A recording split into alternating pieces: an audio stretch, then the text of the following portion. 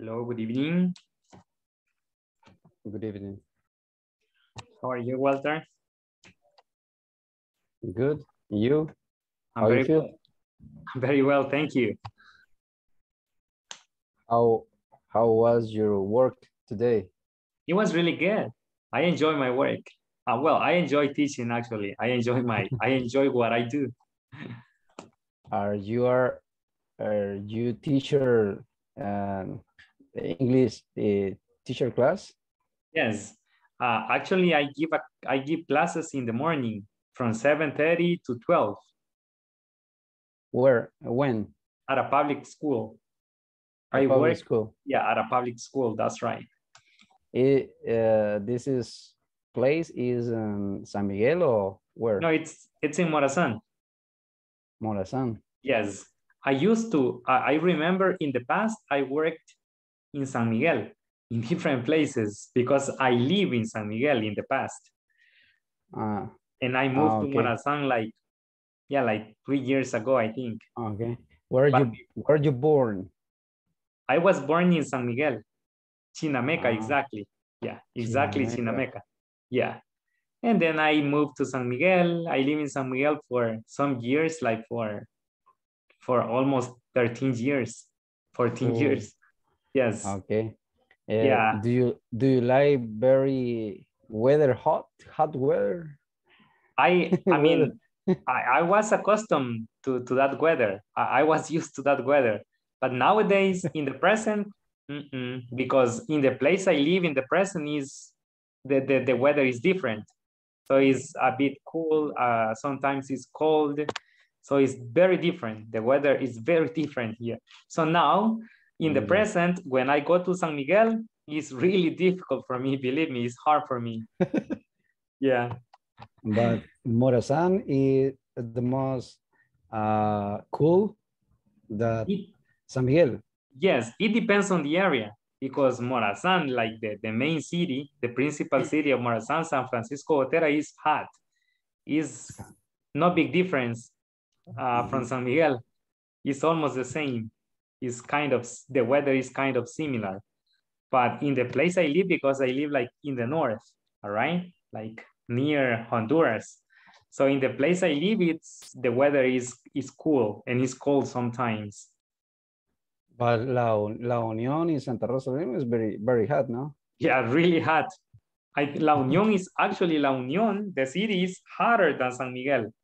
Es más caliente que San Miguel, is hotter than San Miguel. Yeah. Yeah, because of the ocean, the breeze is really hot. La brisa es caliente ahí, the breeze is hot there. Yeah. Yeah, so it's it's different. Definitely. But we take a couple of beers. Sorry? Hello, Helen Nilsson. how are you? I'm very well, thank you. We are talking about the hot places of El Salvador. But for this, it's good at a couple of beers. Cold, please. Yeah, very. I don't drink beers, not even one. But I like cold drinks. No. Oh, no, I don't drink, but I drink other things like different beverages, but cold, right? Yes. Good night, teacher. Hello, good evening. How are you? Good evening. How are you? I'm very well, thank you. Ready for today, for the first day of the week. Thank you. All right. Okay, yes, Ellen Nielsen. Actually, I don't drink beers, but I drink any kind of cold drink, but not beers. Okay, it is Yeah. good. It is good. Yeah, but I have friends who do it, and sometimes they have beers and I have something different. But I mean, we talk, and so no, there's no problem with that. I don't do it, but I don't have any problems with other people doing it. Yeah. Maybe one day we will. Yeah, sure. Okay, so let's start. So welcome everybody, bienvenidos todos. Welcome to the first class of the week. Bienvenidos a la primera clase de la semana. So today we start unit number 2. So I hope you have all the energy for today, all right? So it's the first day and sometimes it's difficult to start, but I really hope that you have the energy you need for today, all right? That's what I hope. Espero que todos tengan mucha energía para la clase de hoy, not to be like sleepy or kind of passive, all right? So I want to see you active. Quiero verlos activos. I want to see you active, all right? Good. So let's start. So I will pass the attendance quickly. Aida? Present. Very good. Claudia? Daniel? Doris? Present. Very good. Ellen Nilsson? Present, teacher. Nice. Elsie? Teacher present. Daniel. Okay, Daniel. Elsie? Present, teacher. Nice. Harrison? Irma? Present, teacher. Nice. Irving? Present. Nice. Javier? Present, teacher. Very good. Mayra? Oh, Mayra was texting me. Milton? Rafael? Rafa? Present, teacher. Okay. Santos? Present, teacher. Very nice. Sara? Present, teacher. Cool. Ulises? Present, teacher. Nice. Walter? Present. Wendy? Present, teacher. Nice. Not on a motorcycle today, Wendy. I know, teacher. Now you are in the house. Yes. Okay. Williams? No. Very good. Jessica? Present, teacher. Nice. Hazel? Jose? Mauricio? Yes, he's connected, right? Present, teacher. Okay. Maria? Good evening, teacher. Present. Okay, Carla? Carla? Not present yet. Okay.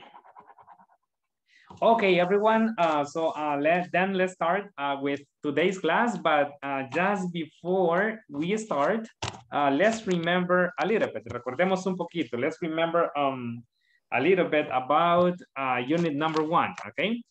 So in unit number 1, we studied infinitive verbs, right? We studied infinitive verbs like, for example, to envision, to become, to come, to be. So we studied infinitive verbs in the visions and missions, right? For example, to be the best company in the world, okay? To be, right? To be is the infinitive verb. Or to become a pioneer in selling products, for example, or in beauty for different girls, all right? I don't know, okay? To become is the infinitive verb, okay? To transfer, to go, to ambition, all right? So we studied infinitive verbs. So what is an infinitive verb? ¿Qué es un verbo en infinitivo? What is an infinitive verb? Can you tell me, please? Can you help me, please?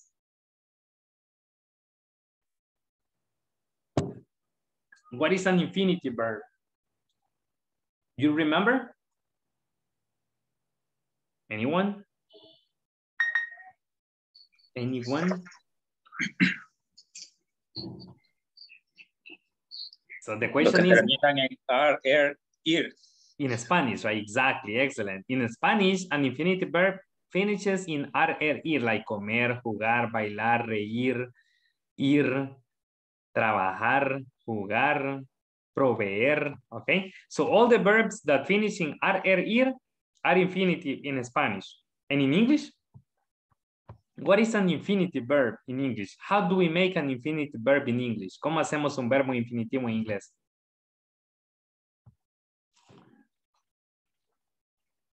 How do we make an infinitive verb in English? Le agregamos ing, teacher. That is gerund. Ese sería el gerundio. That would be the gerund. We added the preposition to. Ah, exactly. We put to at the beginning. Le ponemos el to más el verbo, like to become, to go, to listen, to speak, to work, to provide, okay, to. To plus the verb, el to más el verbo, right? And we can express purpose or direction. Podemos expresar propósito o dirección. Purpose or direction, right? As you remember. Very good. This is concerning infinitive verbs, okay? Esto es lo concerniente a verbos en infinitivo. And I remember, if I'm wrong, you correct me, okay? Si estoy equivocado, me corrigen. If I'm wrong, you correct me. I remember we studied core values or values, right? What values do you remember? ¿Qué valores recuerdan? What values do you remember? I remember empathy. Tell me other value you remember, Ulises? Honesty. Honesty, Sarah, Ulises. Integrity. Ethic. Integrity. Innovation. Innovation, Walter. Respect. Punctuality. Responsibility. Loyalty. Loyalty. Walter, you have one? Honesty. Harmony. Harmony. Very good, Rafael. Walter, let's listen to Walter. He has his Leadership. microphone on. Okay, Honesty. Walter? Honesty. Leadership. Honesty, Walter. Honesty. Okay, very good. Irma? Leadership. Leadership, exactly. Leadership, perdón. Leadership, liderazgo, leadership. Quality. Do we have, sorry? Punctuality. Punctuality, excellent. Do we have more? Service to others. Do you remember service to others? El servicio a los demás, service to others. What else? Only that? ¿Solo eso? Only that? Yes. Commitment. Yes. Sorry? Commitment. First. Confidence. O commitment. First. Yeah. Ellen Nilsson, confidence or commitment? Commitment. Commitment. Compromiso, right? Commitment. Very good. Rafa, you were saying one?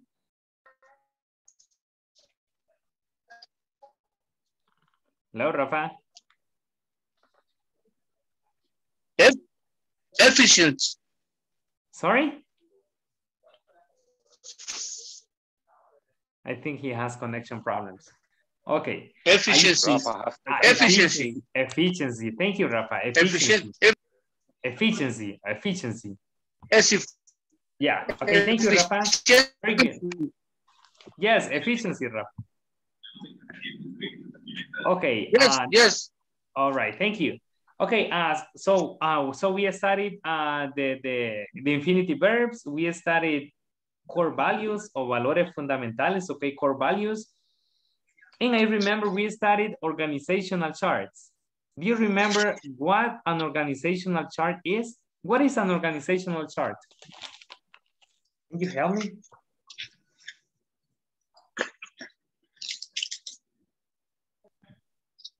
For example, in the organizational charts, first we have the maximum authority, right, of the company, right? And then we have the different positions of the company, like the supervisors or the managers.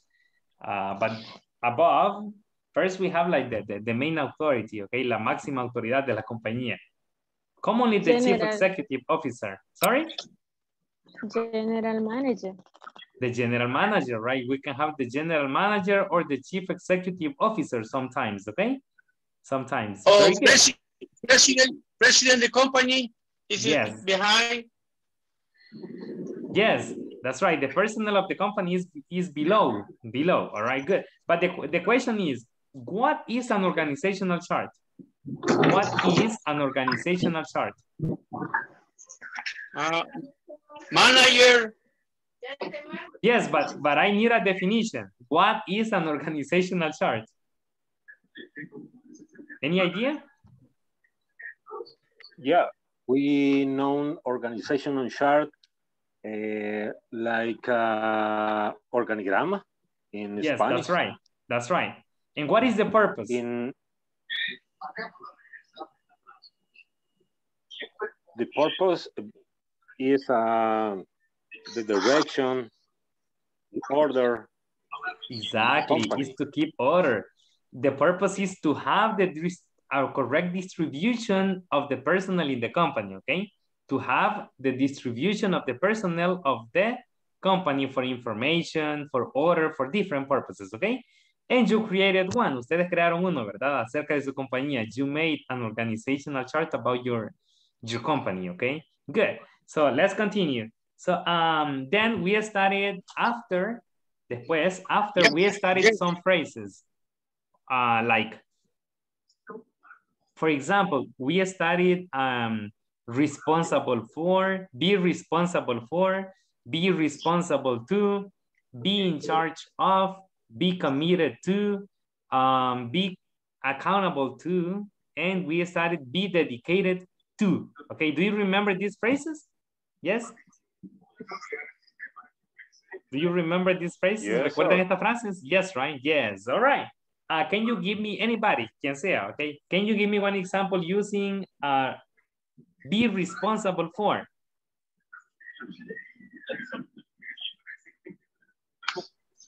I'm responsible for growing my company, for example. I am responsible. Okay, let's listen to Ellen Nielsen and then Sarah, right? In order. Can you repeat, please, Ellen Nielsen? Okay. I'm responsible for growing my company. Good. I'm responsible for growing my company or for making my company grow. Okay. For making my company grow. It sounds better. Thank you, Ellen Nielsen. Sarah? I'm responsible for sending emails. Good. You are responsible for sending emails. Yes, exactly. Thank you. That's excellent. I am responsible for giving classes and for planning my classes, all right? I am responsible for that. And you? What are you responsible for? One more example, un ejemplo más. Javier? I am be responsible for carry personnel with great caution. Good, that's excellent. Now let's see, the other phrase is be in charge of, estar a cargo de. For example, I am in charge of 20 students in my class. I am in charge of 20 students in my class, all right? Estoy a cargo de 20 estudiantes, okay? So, and I am in charge of giving English classes too. I am in charge of giving English classes, all right? And you, what are you in charge of? ¿De qué están a cargo? In our case, for example, in the case of Rafael, Javier, and me, we are in charge of checking the vehicle fleet. Good, excellent. And the others, what are you in charge of? Santos? And you too. Okay. Sorry, Santos too. And Santos too, right? And he said, and me, yeah. Okay, and the others? I am in charge of making important project in my company. Good, that's excellent. You are in charge of making important projects in your company. Very good. Let's see the other phrase, la siguiente frase. Be committed to, estar comprometido a, be committed to. So do you have one example using be committed to? Be committed to. You can say, for example, I am committed to, and then you continue, okay? Walter? I am committed to complete my task every day. You are committed to? Complete my task every day. Every day, to completing, you say, to completing. To complete it. To completing my tasks every day. Good. Javier, you have one example? I am committed to my company to provide a good service. Okay, I am committed to providing a good service. Okay, Okay. In my company. Yes. Repeat, please. I am committed to providing. I am committed to providing a good service. A good service in my company. Company. Yeah. Yes. Okay, thank you very much. Next, the next is be dedicated to, estar dedicado a. I am dedicated to, and then you say what you want to say, all right? Do we have examples for this? Be dedicated to.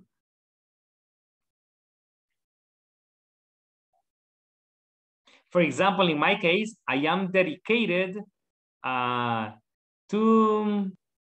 what? To making learn Yeah, to making my students learn. I am dedicated to making my students learn. And you, what are you dedicated to? ¿A qué están dedicados ustedes? I am dedicated to help another person, for example, my brother and sister in the church. Good, that's excellent. Anybody else? ¿Alguien más? No. Okay, let's continue. Sorry?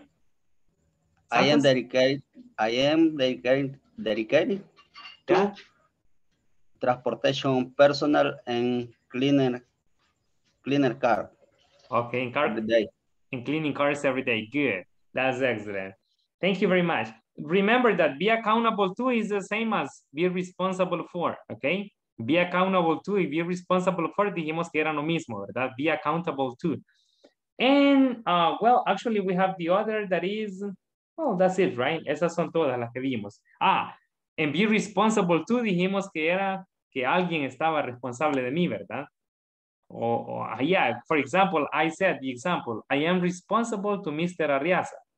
I am responsible, me, right? I am responsible to Mr. Arriaza. He is my boss, right? So I am responsible to him. And I think it was Santos and Elenilson and the others, they say they are responsible to, I don't remember the name. Who are you responsible to? Ludwig, right? Najarro. To Ludwig Najarro. They are responsible to Ludwig Najarro. Okay, thank you very much for your help. And the last topic we studied, sorry, the last topic we studied was the passive voice. What do you remember about the passive voice? ¿Qué recuerdan de la voz pasiva? What do you remember about the passive voice? I remember add the letter D to finish the work. That's right. So we add the letter D or ED to the verbs, okay? Yes. So we need a verb ¿en qué necesitamos un verbo? ¿En qué tiempo?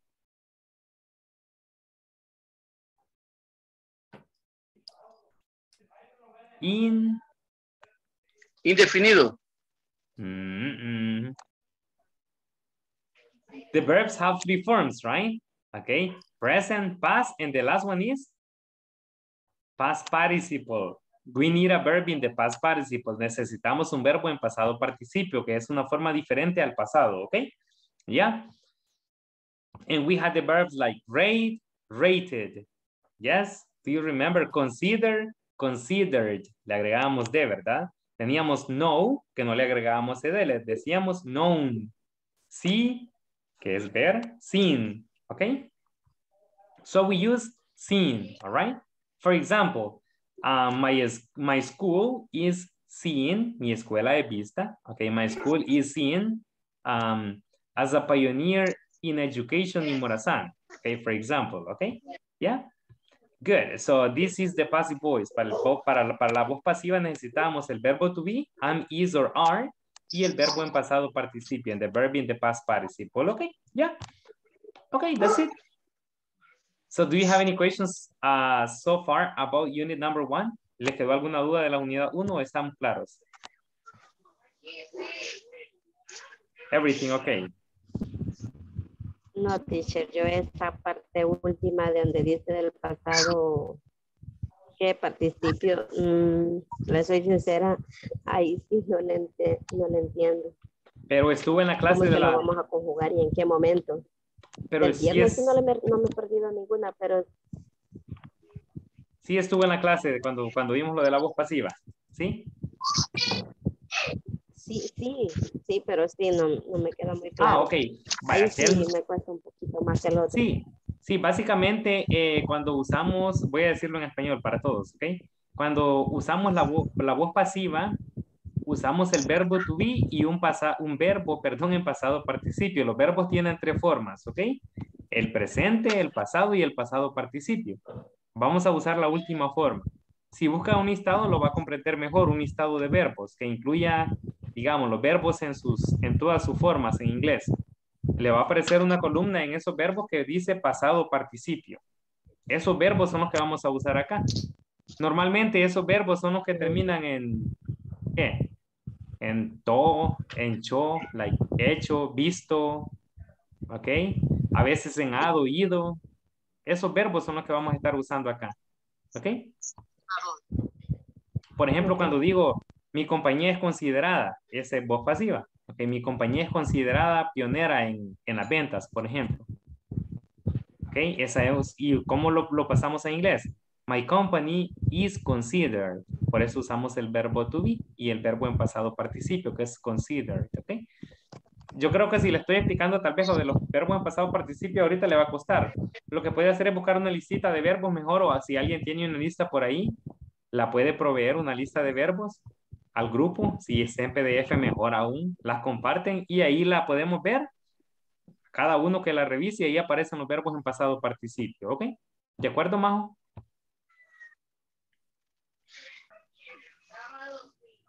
Teacher. Sí, de acuerdo. Ok, perfect. Yes, Walter? Solo explicar un poquito, sí entiendo, pero tal vez un poquito afinar un poco la parte de que hablaba de, por ejemplo, el perro persiguió al gato y el gato fue perseguido por el perro, y toda esa parte donde la voz pasiva dice de que como que no importa quién lo hace, sino La acción. algo así. Ajá. Sí, yo les explicaba de que, bueno, les explicaba el día de ese tema, yo les explicaba que aquí no importa quién hizo la acción, lo que importa es la acción misma. Por ejemplo, no me importa, por ejemplo, si yo digo, ¿verdad? Mi compañía es considerada una pionera en las ventas, ¿ok? Ahora bien, ¿qué es lo que me importa? La acción de que mi compañía ha sido o es una pionera, es considerada pionera en las ventas. No me importa quién la considera la pionera, lo que me importa es que es considerada una pionera, ¿ok? Entonces lo que yo les decía es que lo que importa es la acción, no quién hace la acción. Por ejemplo, puedo decir, mi compañía es calificada como una de las mejores del país. ¿Me importa quién la califica? No. ¿Qué es lo que me importa? Que es calificada como una de las mejores. Entonces lo que me importa es la acción. ¿Ok? Eso les explica. Okay. En inglés, my company is rated as the top 10 of the company, for example. ¿Ok? Yeah. The top 10 in El Salvador, sorry. Thanks. Okay, no problem. Any other question? ¿Alguna otra pregunta? Any other question? No? Everything okay? Yes. Decidí hacer este repaso para que no queden vacíos respecto a los temas que se vieron en la unidad 1, okay? That's why I made this decision. Okay, and at the end of the unit, I explained the difference between personal and personal, right? What is the difference? Do you remember? Personal and personal. What is the difference?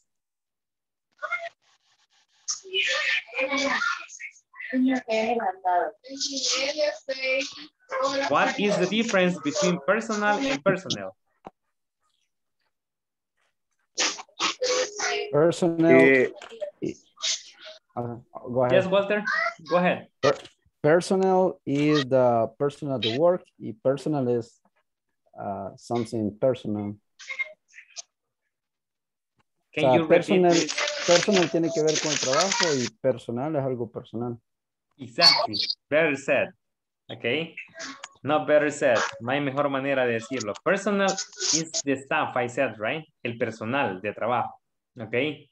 The people from who work at the company.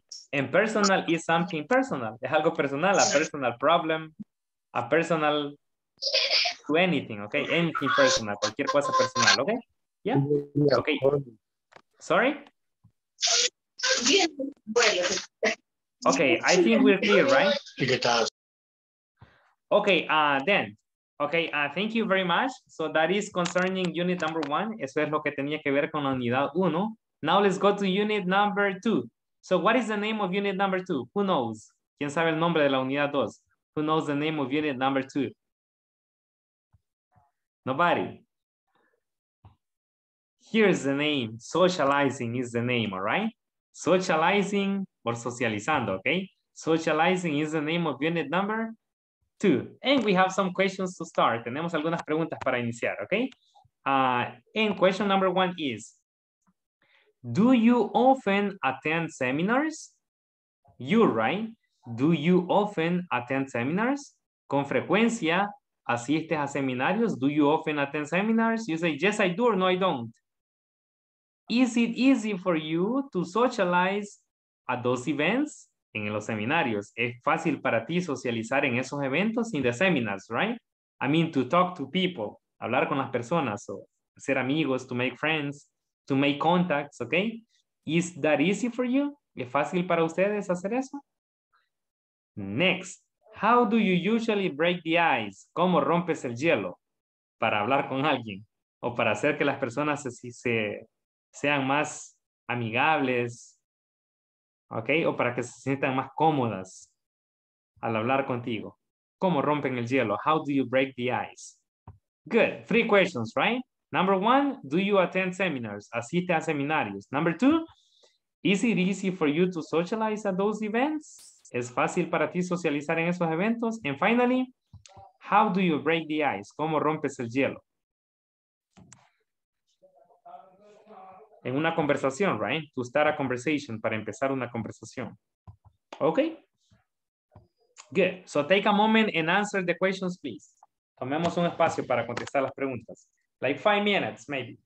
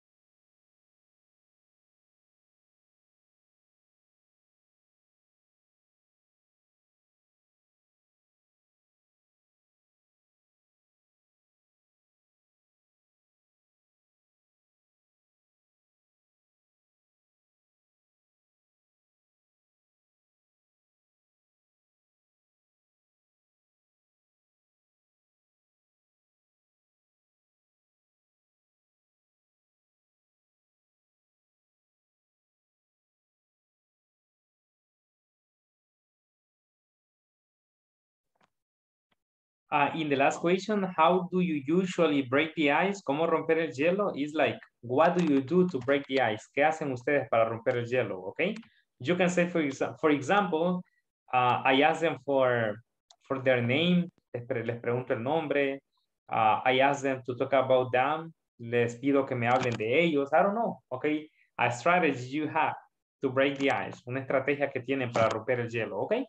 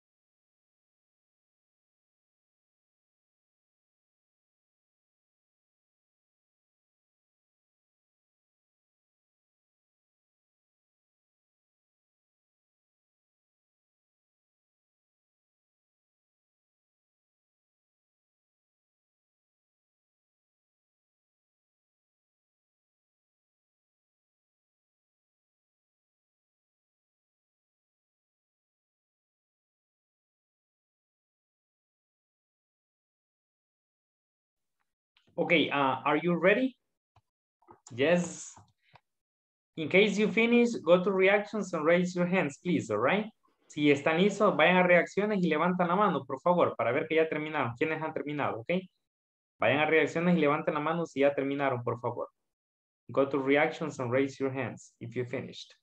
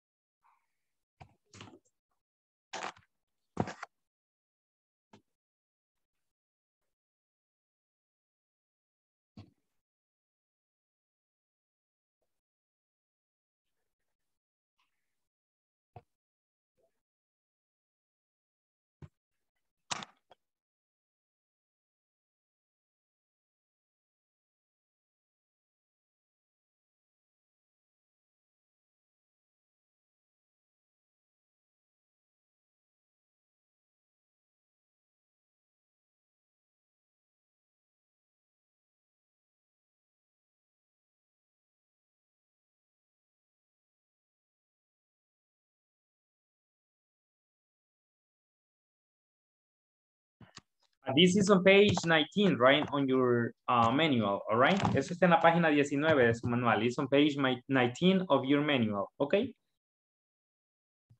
One more minute, un minuto más, one more minute, and then we start the discussion.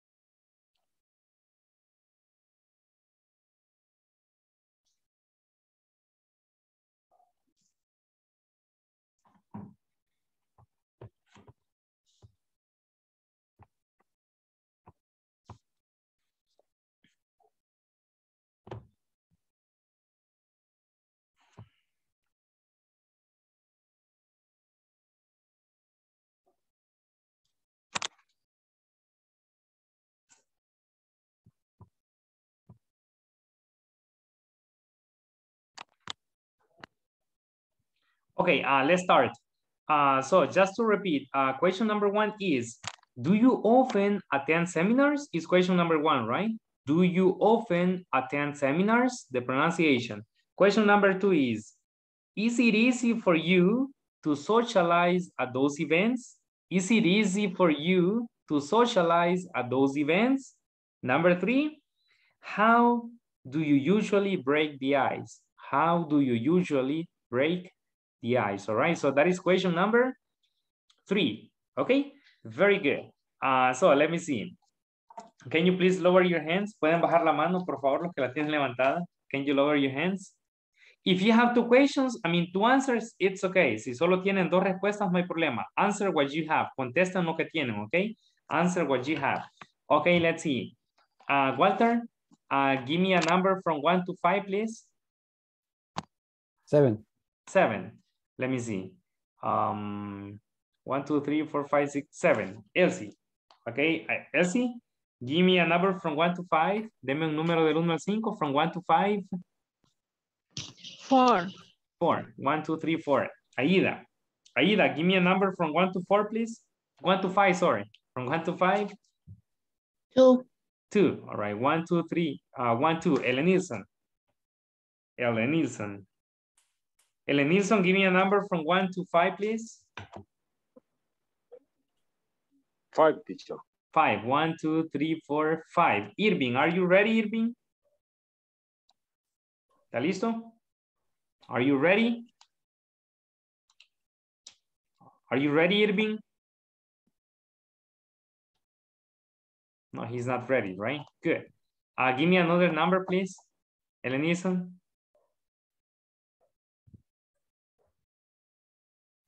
Ellen Nilsson. 1 to 5, right? From 1 to 5, exactly.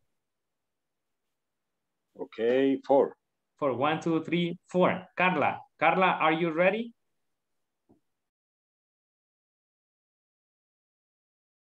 No, right, they are not. Voy a ver si están listos los que están con la cámara apagada. Wendy, are you ready? Doris, are you ready? Wendy, yes, right?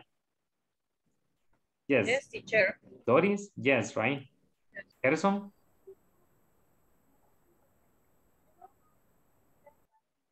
Claudia Cristina? Yes, teacher. Estalisa, are you ready? Yes. Yes, all right. Hazel Sarai? Okay, anyways. All right, let's see.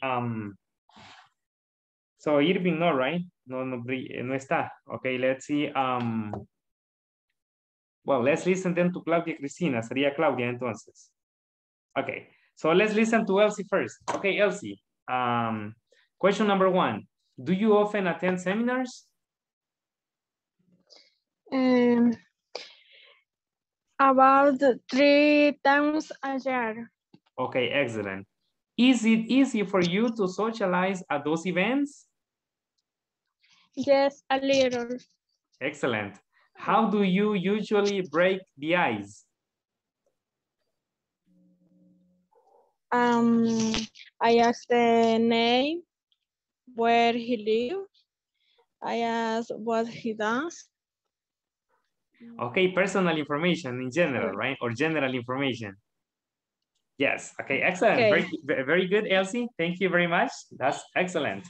Okay, let's listen to, now it's Aida's turn. Okay, Aida, are you ready? Yes. Yes, okay, let me look for the questions because I lost them. All right, Aida. Okay, let me look for the questions quickly. I lost the questions. Okay, Aida. Do you often attend seminars? No. Okay. Even if you don't attend seminars, incluso si no atiendes seminarios, is it easy for you to socialize? In general. Yes. Yes, very good. How do you usually break the ice with people? I ask people about their hobbies. Oh, interesting. It's a good way To talk about hobbies is relaxing, right? Cuando uno habla de Yeah. pasatiempos es relajante, is relaxing. Good. They Good feel strategy. comfortable. Comfortable, excellent. Very good. Thank you very much, Aida. Okay. Now let's listen to Ellen Nielsen. Ellen Nielsen, do you often attend seminars? Sometimes, teacher. All right. Is it easy for you to socialize at those events? Yeah, it is. Oh, nice. How do you usually break the ice? For me, you know, I make it simple. I try and make it simple. I say hello. Oh, interesting. You say hello like, hey, hello. Yeah.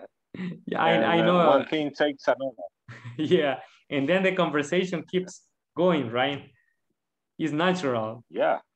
Okay, thank you, Yes. Ellen Nielsen. Thank you very much. No one- Claudia, are you ready? Yes. Okay, Claudia. Do you often attend seminars? No. No. Anyways, all right. In general, is it easy for you to socialize? Yes, it's very easy. It's very easy. Excellent. How do you usually break the ice? Yes, I make it easy for me general information. Ah, okay. You request or you ask general information. Okay, interesting. Very good. Any volunteer who wants to share? Voluntarios que quieran compartir? Any volunteers?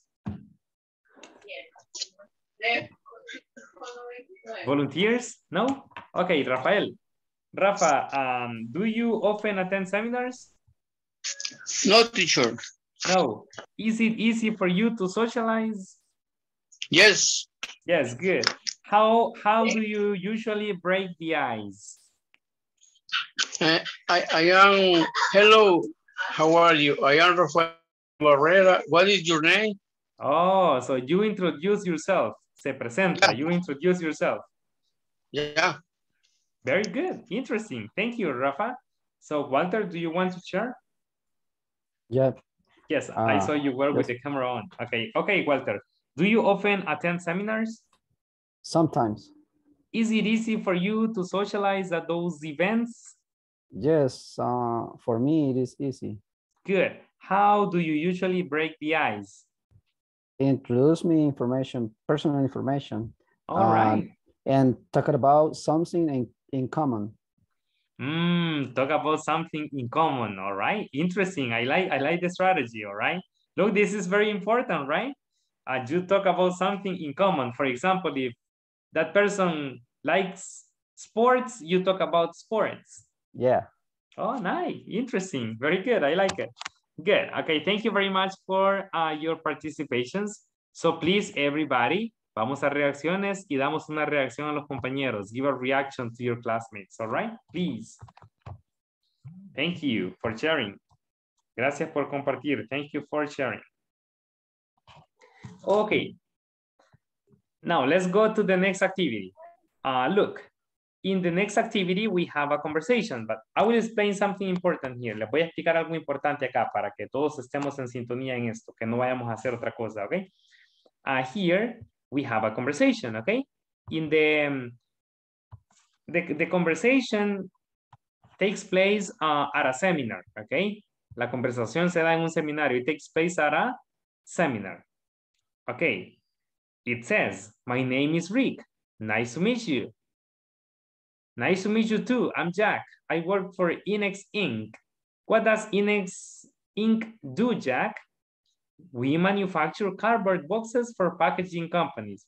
What they do at the company, all right? Lo que hacen en la compañía y la industria que es packaging companies, all right? The industry is packaging companies, all right? Oh, I see. Does INEX have many branches? Alguien preguntaba cómo se dicen sucursales en la clase anterior, ¿verdad? Me parece. It's branches, all right? So does INEX have many branches? Yes, it does. We have 3 manufacturing branches in the country. And where are the headquarters? Headquarters. Now let's see the difference between headquarters and branch. Aquí tenemos la diferencia entre headquarters y branch, all right?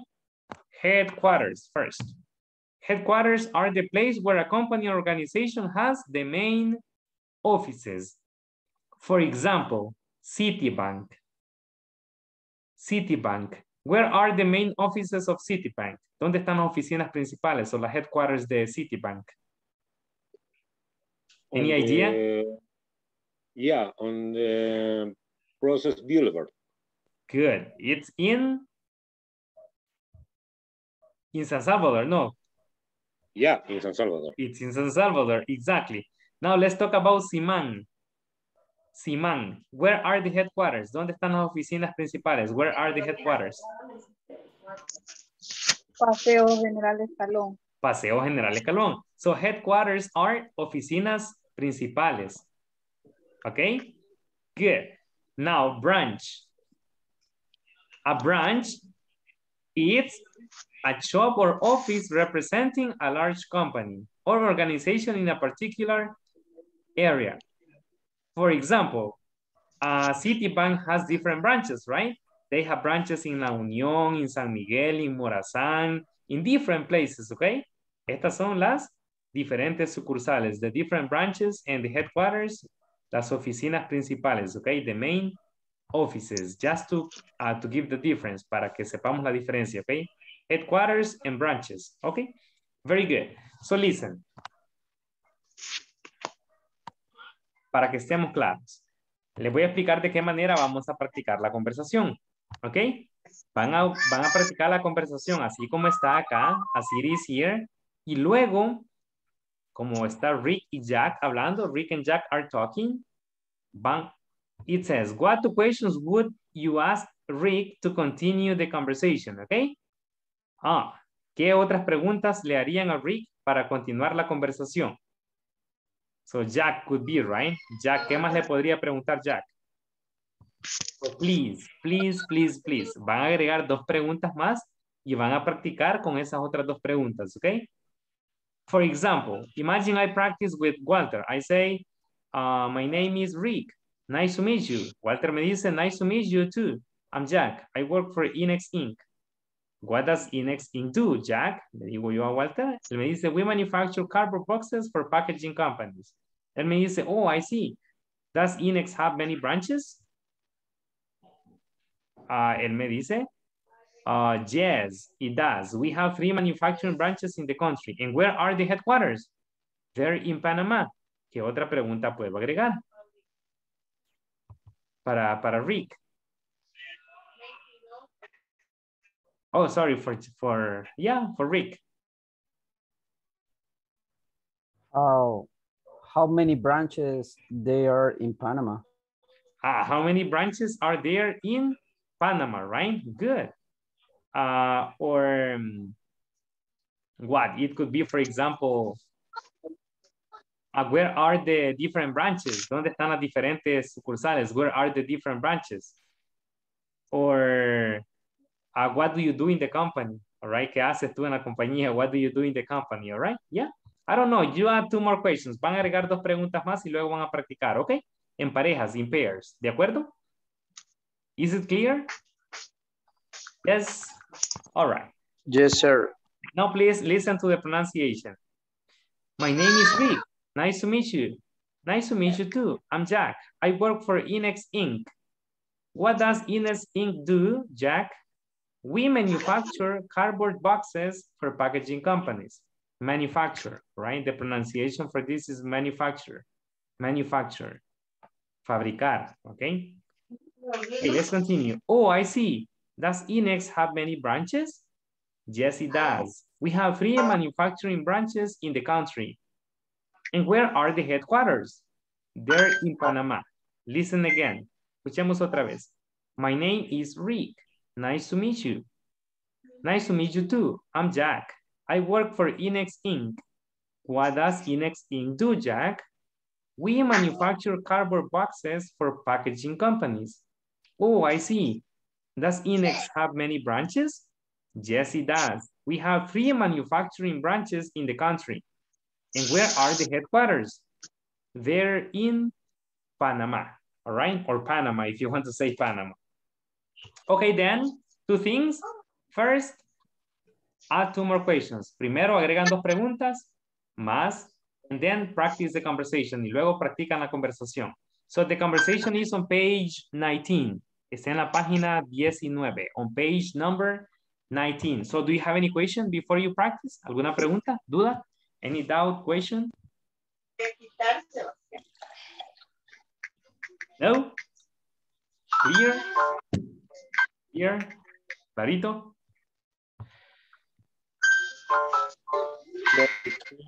Micrófono, Rafa, micrófono. Okay, very good.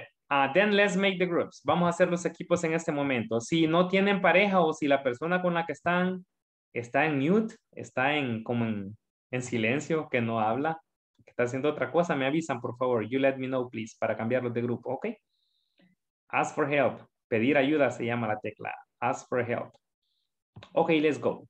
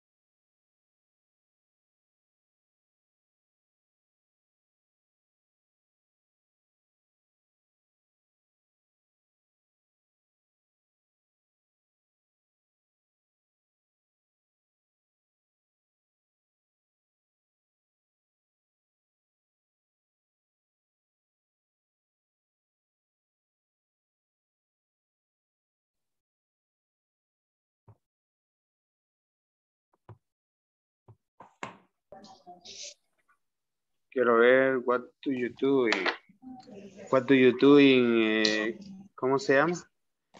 What do you do in Jack? No. Sí, vea, what do you do in Jack?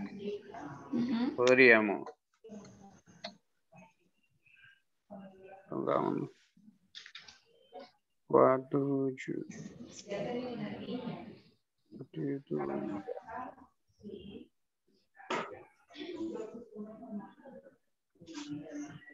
Sería una pregunta válida, teacher. What do you doing? What do you want to say? What do you want to say? What do you want? What do you do in Jack? ¿Qué es lo que hace? No, sería what do you do in Jack in the company? What do you do, Oni? What do you do in the company? Do. What do you do in the company? Yeah. What do you do in the company? Yeah. The company. What do you do in the company? Okay.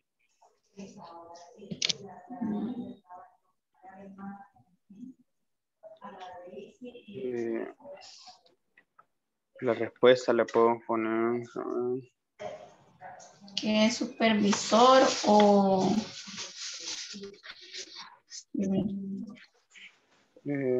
Sí, sería...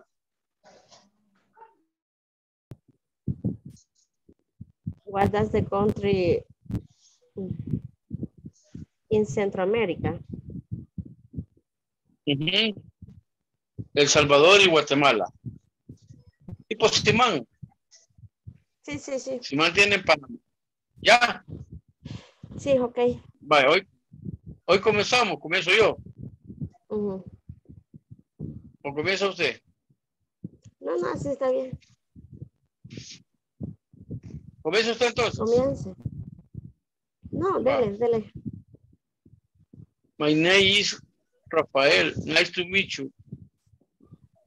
Nice to meet you too. I am Majo. I am work for INSCRIBENos. What does INSCRIBENos do, Jack? Majo.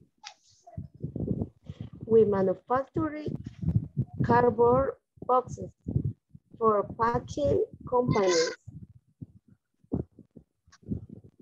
Oh, I see those. I next have many branches.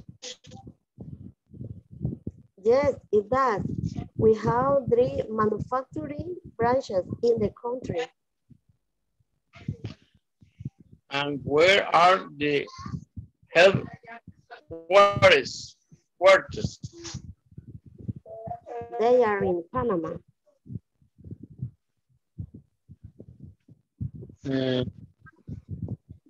They have more branches in Central America.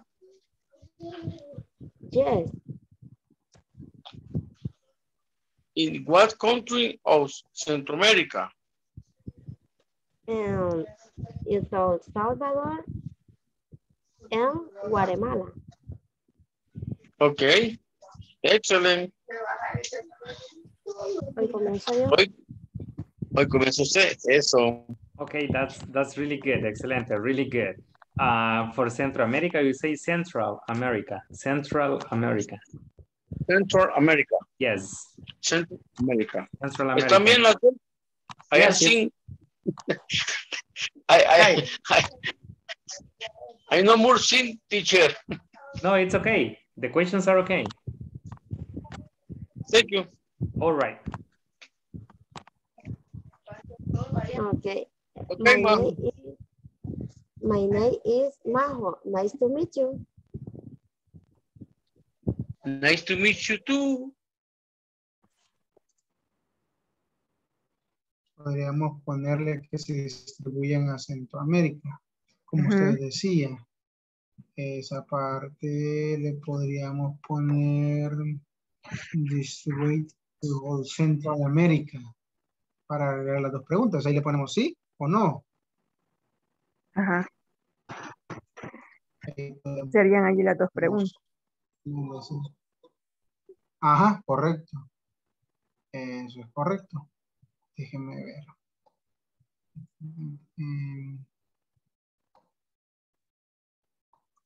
Espérenme que no puedo. Distribute to America. Ajá. Eso, la distribución en Centroamérica para cuando dice en Panamá. Ajá. ¿Cómo sería? Your distribution. ¿Cómo se pondría? Si le podemos poner su empresa distribuye a Centroamérica. Your company, entonces. Ajá. Your company. Sería.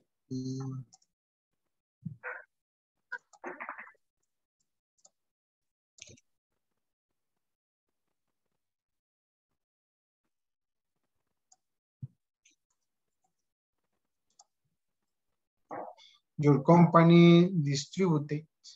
Creo que distribute. Teacher, hola. Buenas noches. Distribution.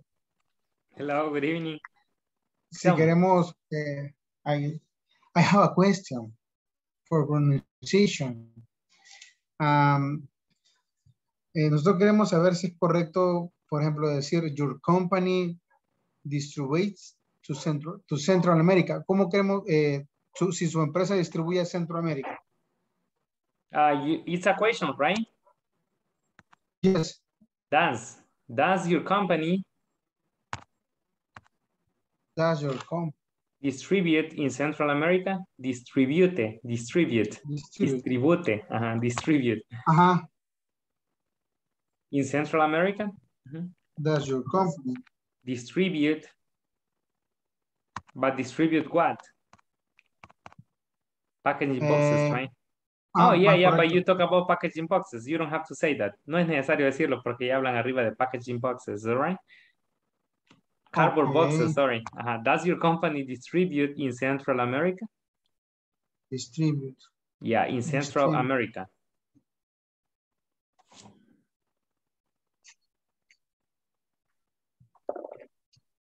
Okay. Does your company distribute in Central America? Yeah. In Central America.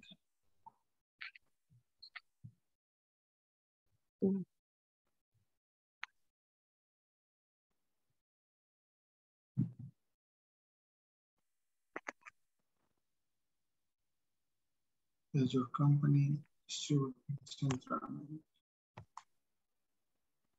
Hurry up. La respuesta sería yes. Espérense un poquito para que practiquen, okay? Hurry up to practice, please. Thanks, teacher. All right. Okay. Okay. My name is Rich. Nice to meet you. Nice to meet you too. I'm Jack. I work for INEX Inc. What does INEX Inc. do, Jack? We manufacture cardboard boxes for packaging companies. Oh, I see. Does INEX have many branches? Yes, it does. We have 3 manufacturing branches in the country. And where are the headquarters? They are in Panama. Okay. Vamos ahí las que hemos hecho.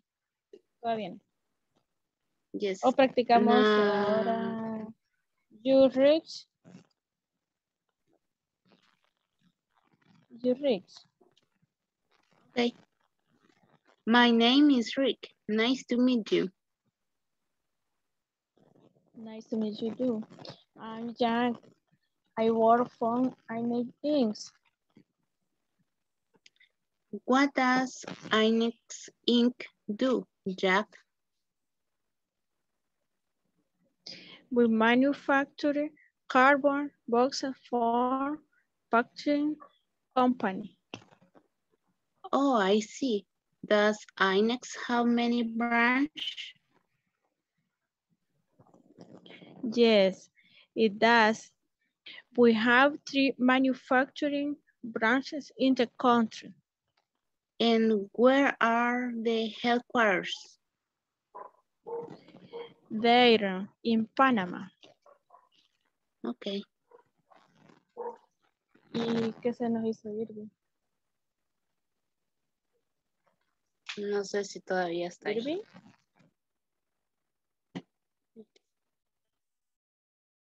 She's gone.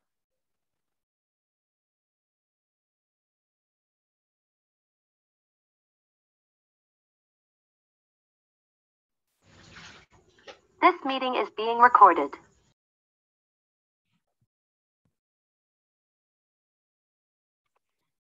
Okay, well, thank you very much. I guess everybody added the questions, right? Creo que todos agregaron las preguntas. Yes, and everybody practiced. I think I gave you like 17 minutes, 15 or 17 minutes.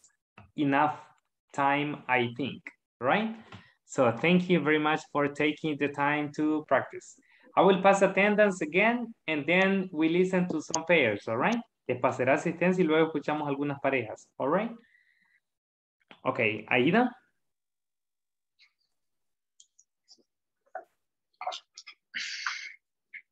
Claudia? Present. Present. Oh, okay. Daniel? Present. Very good. Doris? Present. Nice. Elenilson? Present, teacher. Elsie? Present, teacher. Gerson?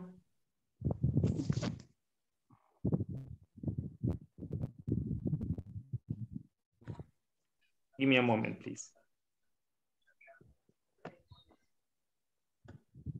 Irma? Present, teacher. Irving? Present. Javier?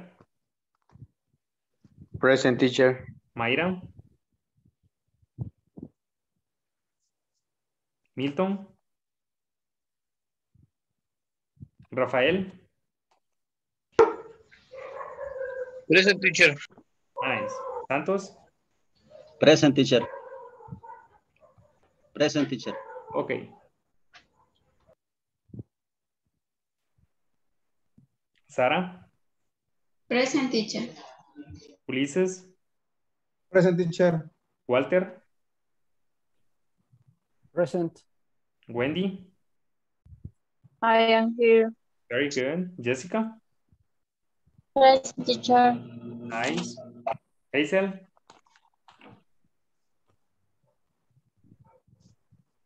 Jose? Jose Mauricio, sorry, I always forget. I'm sorry, Mauricio.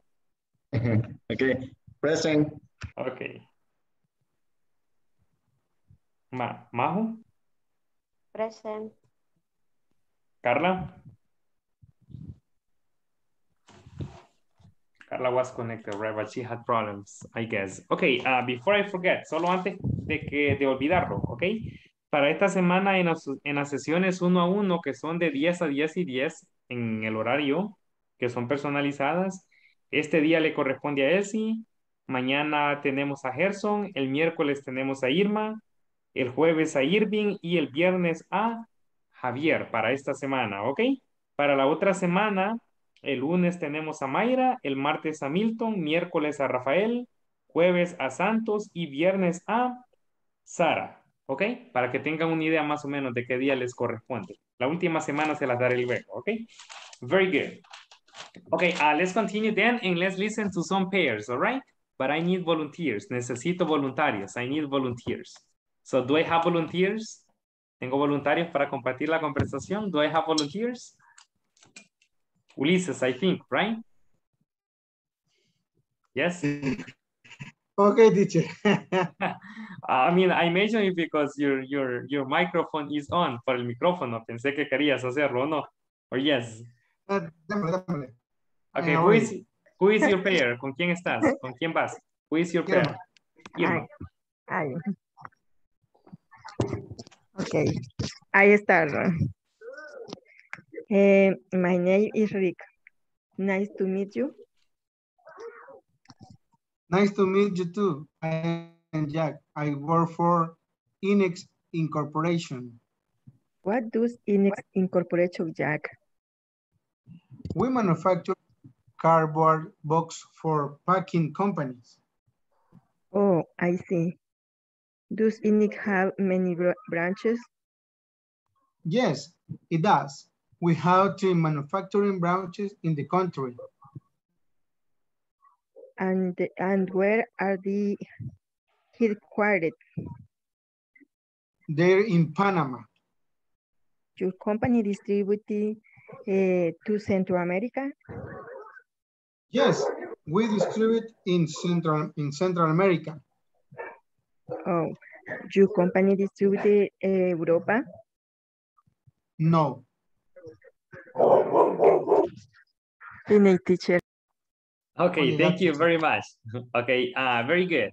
So you did it about the distribution, right? Thank you, Ulises and Irma. Thank you for your participation. Europa, you say Europe. Europe in English, okay? Europe. Okay, thank you. I can see Rafael wants to Europe. Europe. Yeah, Europe. Okay. Europe. Okay, Rafael, who is your pair? I can see you raising your hands. Con Majo. Con Majo. Oh, Rafael en Majo. Okay, let's listen to Rafael en Majo. ¿Comienza usted, Rafael, o yo? ¿Cómo Comienzo yo. ¿Cómo me dijo? My name is Rafael. Nice to meet you. Nice to meet you too. I am Majo. I work for INSCRIBEte. What does INSCRIBEte do, Majo? We manufacture cardboard boxes for the packing company. Oh, I see those. Ines have many branches. Yes, it does. We have 3 manufacturing branches in the country.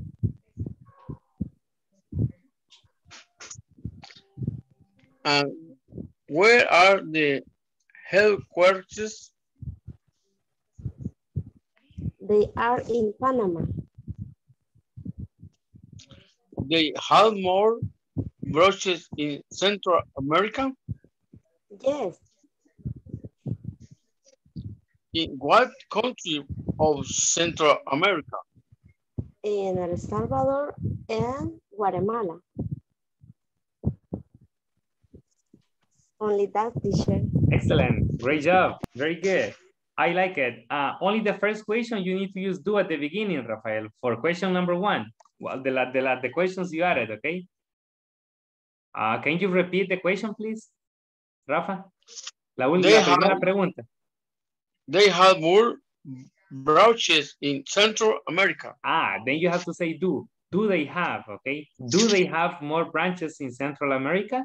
Do, all right, to make the question. Usamos el do para la pregunta en presente, okay? Do they have? Do they have? Yeah, no, it's do okay. They have? Yeah, it's okay, no problem. Just put do they have, okay?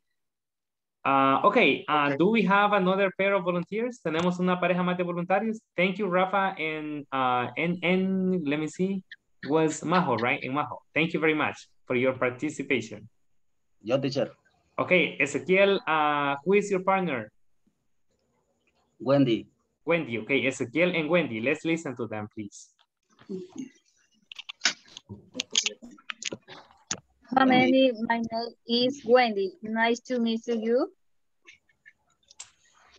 Nice to meet you. Nice to meet you too. I am Jack. I work for INSCRIBEte. What do is I need to hack? We manufacture cardboard boxes for packaging companies. How is do I next? I have money brush. Yes, instance we have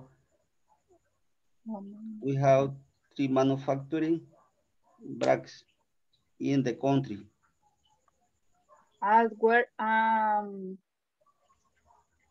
Esa última palabra, teacher, me trabo, no me recuerdo cómo dijo que se mencionaba. Headquarters.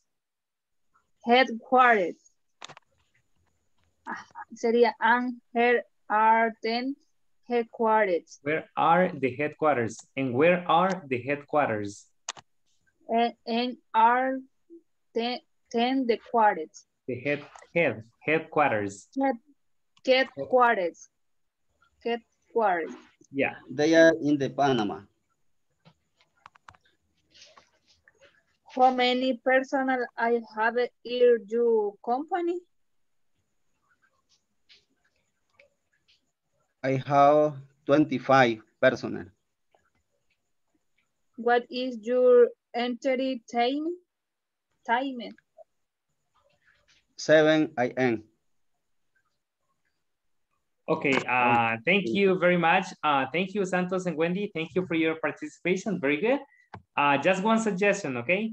when we say personnel, cuando decimos personnel, es un nombre no contable, ¿ok? No podemos decir how many.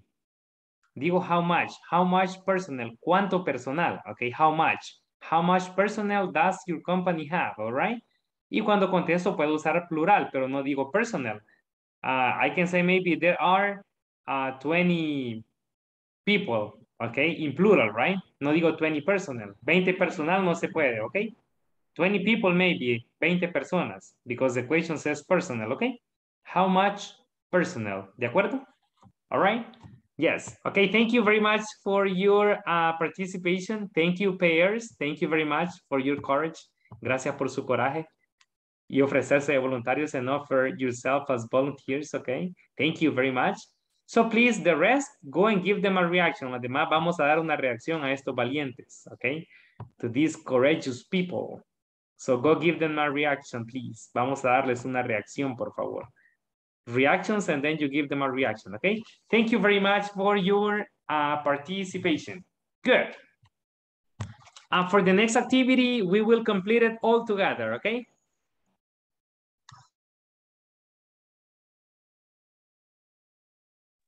I'm sorry. There was a motorcycle on the street, a noisy motorcycle, okay? Había una motocicleta bien ruidosa ahorita en la calle, I'm sorry. Okay, anyways, good. Now listen, for the next activity, we will complete it all together as a class. La siguiente actividad la vamos a completar juntos, okay? We will do it all together. So please, stay focused. So listen, in the next activity, that is here, que está por acá en la página 19, on page number 19, we are supposed to list 3 companies, right? And the branches of these companies, all right? 3 companies and the branches of these companies, and where are the headquarters, y dónde tienen las oficinas principales, okay? It can be one of your companies, puede ser una compañía donde ustedes trabajan, okay? Can you tell me one, please? ¿Alguien que quiera decirme una? Somebody can tell me one. The name of the company, the branches. La Curazao. Who works in La Curazao? Wendy? Yes. Yes. So the company is La Curazao. Branches? ¿Dónde están las branches? Las sucursales. In all different. In all the country, you can say, en todo el país, in all the country. All over. All over. All over the country. Puedes decir all over the country. Branches all over the country, en todo el país. Only in El Salvador. Only. Only, all right, good. And where are the headquarters? ¿Dónde están las headquarters? Las oficinas principales. Where are the headquarters? Wendy? Wendy, ¿quién es que estaba participando? Wendy estaba participando. Calle Las Jacarandas y Avenida Jerusalén. Ah, okay, so in San Salvador. Yes. Okay, company La Curazao. Final Avenida La Mascota. Okay, so company. Colonia Thank you, very good.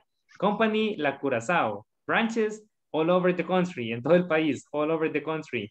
Headquarters in San Salvador, calle Maquilisguat, okay, Maquilisguat Street, blah, blah, blah. Okay, ahí lo dieron específicamente. Good. Second company, tell me another company, please. En la que ustedes trabajan, que tienen branches. J&J. G&J, all right, so the company is G&J? Yes. Branches, where? ¿Dónde están las sucursales? Branches? No, branches is the USA, Honduras, all over the world. The Caribbean. And the world, yes. The world, in different places around the world, good. Where are the headquarters? The USA. In the USA. In the USA. Okay, thank you very much. Very good. So you work in this company, right? Yes? Yes, sir. Yes, very good. Now let's look at the last one. So La Curazao, G&J, and one more company, una compañía más, one more company. Nippon Koi. Can you repeat, please, Daniel? Nippon Koi. Nippon coin, good. Branches? Where? In around the world. Around the world, very good. Headquarters? Tokyo, Japan. In Japan, in Tokyo, Japan, very good, I like it. I like this information, thank you very much. So we have three companies, right? First company is La Curazao, branches all over El Salvador, headquarters in San Salvador. G&J, yes, right? G&J. Ellen Nielsen, correct me, please. Yeah, G&J. Yes. G&J, branches all over the world. Headquarters in the United States, right? And the next one is Nippon coin, or what did you say, Daniel? Sorry. Nippon. Nippon coin. Branches. Nippon coin. Nippon coin, good. Branches all over the world, en todo el mundo. Headquarters in Tokyo, Japan, right? Yes. Yes, thank you very much. Okay, so repeating, just clarifying. Branches, sucursales. Headquarters, oficinas principales, okay, main offices, all right? Good. Next activity. In this activity, you will complete it in groups of 3. La vamos a completar en equipos de 3 esta actividad, in groups of 3, all right? What are you going to do? So listen, we have 2 columns, right? Tenemos 2 columnas. We have 2 columns. Now listen. On the first column, here, en la primera columna, on the first column, you have some products or services, okay? Products or services like banks, soft drinks, guided tours, cardboard boxes, buildings, mobile phones, medicine, car components, hair salon services, and clothes. All right, you say components, car components. And next, a la par, next to it, we have industry types, tipo de industria o las industrias, okay? What are you going to do? ¿Qué van a hacer? Van a emparejar el producto o el servicio con la industria, okay? For example, banks, number 1. What is the industry for banks? The finance industry, right? Yes? That is the industry for banks. Esa es la industria para los bancos, okay? The finance industry, all right? So vamos a emparejar los servicios, los productos con las industrias que están a la derecha. Any doubt? ¿Alguna duda o está claro? Is it clear? Yes? Clarito? Is it clear? Or is not clear? Page number 20. Página número 20. Page number 20. Is it okay? You are going to work in groups of 3. Vamos a trabajar en equipos de 3. Yes? ¿Clarito? Ok, bueno, si hay silencio infiero que está clarito. Ok, so let's go and work. Vamos a trabajar entonces. Let's go and work. 7. The same, all right? Si hay alguien solito que los demás no están trabajando, me mandan ahí presionan ask for help, ok? Presionan pedir ayuda, ok? Ask for help. All right, let's go and work.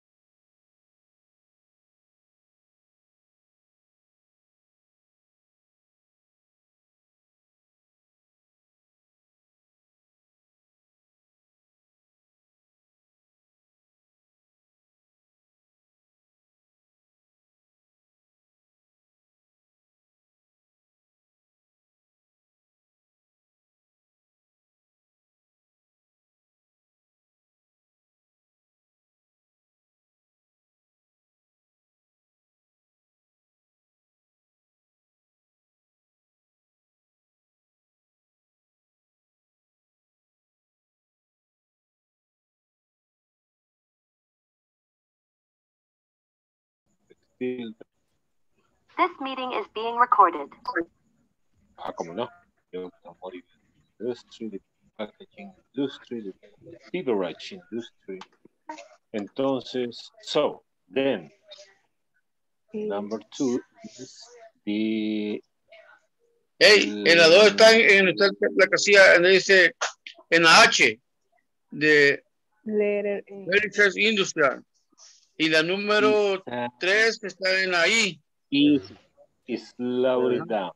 Easy, easier. The Turismo, industria, tourist turismo. industry. Ajá. ¿Qué te pasa, calabaza? Cardboard boxer. Industria textiles. Boxer. Rafa, ¿Qué? me pones café mañana, nomás llegues. Ah, café. Estoy bravo con vos. Entonces, pues, Poner bastante porque voy yo también. Lleven pan, pues. Pan, pues. El servicio cómo se había completo. encargado. Café con pan tenés que llevar vos. Servicio completo. ya se dio cuenta el profe que vos eres el encargado del café. De la tecleña, o si no, no acepte pan. Sí, del Rosario. Pan de Rosario. Ya oíste, vaya. Ya oíste, viejo, ya oíste. Salí ahorita a comprarlo. Ok. La 2 va con el literal H. H va con el literal I. Cajas de cartón va con el literal G. Espérate, Rafa. La 3, ¿con cuál va? Con el literal I. La 3, La guía 4 es turista. la con la G, ¿verdad? Pecado sería si no supieras, viejo. Ah, ¿qué que no?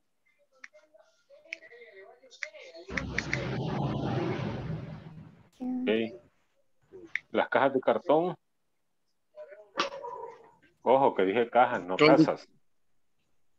Caja. Para mí es la literal G. ¿Qué de gato? Cabal. Packaging.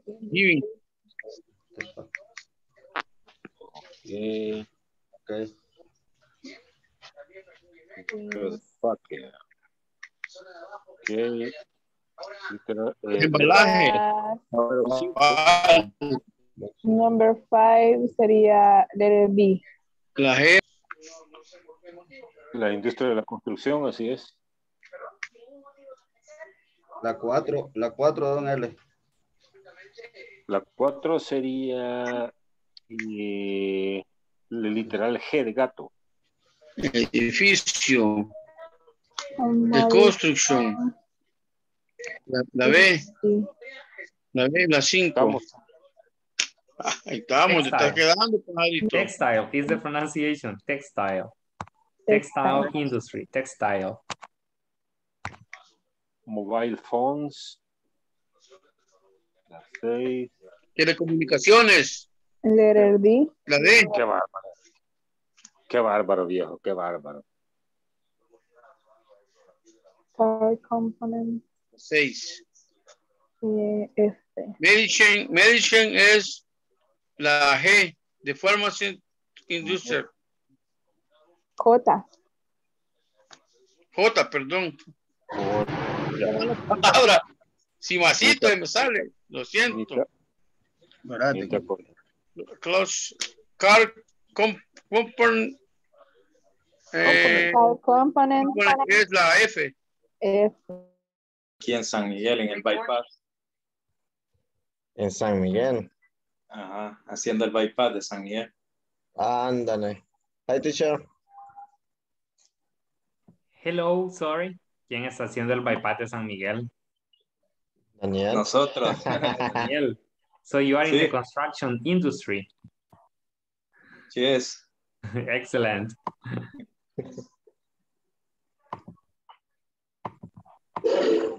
Terminamos la tarea. Excelente. Pero ¿en cuál bypass está? ¿En el que está yendo para el Cuco o en el que está aquí por el periférico? ¿Cuál? El periférico. El periférico. Barrio. ¿Y para cuándo tienen proyectado terminarlo? más o menos un año más. Digamos esta parte, sí. La parte de San Miguel a Hato Nuevo. Oh, excelente. Y de ahí va la otra parte de Hato Nuevo a la calle de la Unión. Al Papalón. Al Papalón van a salir. Sí. Oh. Esos son 2 años. Sí, va a largo plazo, ¿verdad? Sí. Porque tienen también, están haciendo de 4 carriles la que va para Cuco también, ¿verdad? Sí, sí. Tienen esa también. Tiene Pero bastante. esa es otra compañía. Y tiene bastante inversión ahorita San Miguel. Ya necesitaba todo eso San Miguel porque se hace un caos de tráfico. Más que es pequeño, Sí, solo la entrada. Es un tráfico horrible ahorita. Demasiado. Pero ya lo vamos a despejar. Sí, primero Dios va a traer mejoras. A mí por eso casi no me gusta ir a San Miguel, más que la calle para donde yo estoy también la están haciendo nueva, del kilómetro 18 hasta Perquín supuestamente, ya viniendo mejoras. Es cierto. También la tienen. Es una locura todo eso ahorita. Y ahorita, digamos, todo lo que está rodeado San Miguel está en construcción porque lo que es la salida también allá para la Unión y el Delirio también se está trabajando. Sí, pero es para algo bueno, eso es lo bueno. Sí, les va a quedar bonito todo. Así es. That's right. Okay, so you finished? Yes. Yes. Okay, let's wait for the others. Si quieren, practiquen las definiciones, okay, the industries. Okay. Okay, perfect. No, el refresh. Did you finish? Refresh. Yes, teacher. Oh, excellent. Very good. Let's go then. Vámonos entonces para la main session. Okay. Thank you, All right. girls. Thank you.